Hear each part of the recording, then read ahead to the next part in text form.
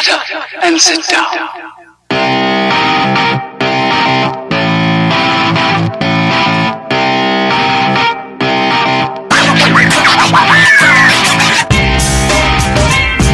Biryani is not just a dish, but a true soul food that has the power to bring people together and evoke memories of home, family, and community.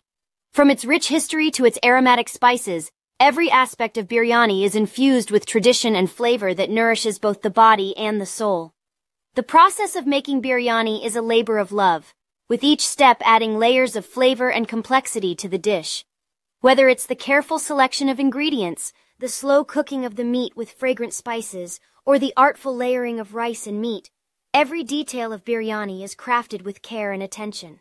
And when the biryani is finally served, it becomes more than just a meal. It's a celebration of culture, tradition, and community, where friends and family gather around a shared table to enjoy delicious food and each other's company.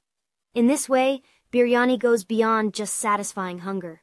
It feeds the soul, bringing comfort, joy, and a sense of connection to those who enjoy it. Biryani has a rich history intertwined with the Mughal emperors of India. The Mughals, who ruled India from the early 16th to the mid-19th century, were known for their love of food and lavish feasts.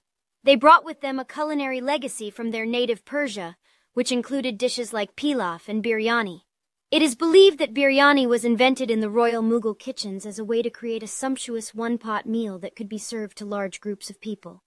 The dish quickly became popular among the nobility and royalty of the Mughal court, and spread to the general population over time. Each Mughal emperor had their own favorite version of biryani, and the dish evolved and diversified under their patronage. For example, Emperor Shah Jahan, who built the iconic Taj Mahal, was said to be fond of biryani made with goat meat, while Emperor Aurangzeb preferred a more sparsely spiced version with just meat and rice. Today, the Mughal influence on biryani can still be seen in the many regional variations of the dish found throughout India, each with its own distinct blend of spices and ingredients. The Mughal legacy lives on through the enduring popularity of biryani, a dish fit for a king. The history of using potatoes in biryani is not well documented, but it is believed to have originated in the Indian subcontinent in the late 19th or early 20th century.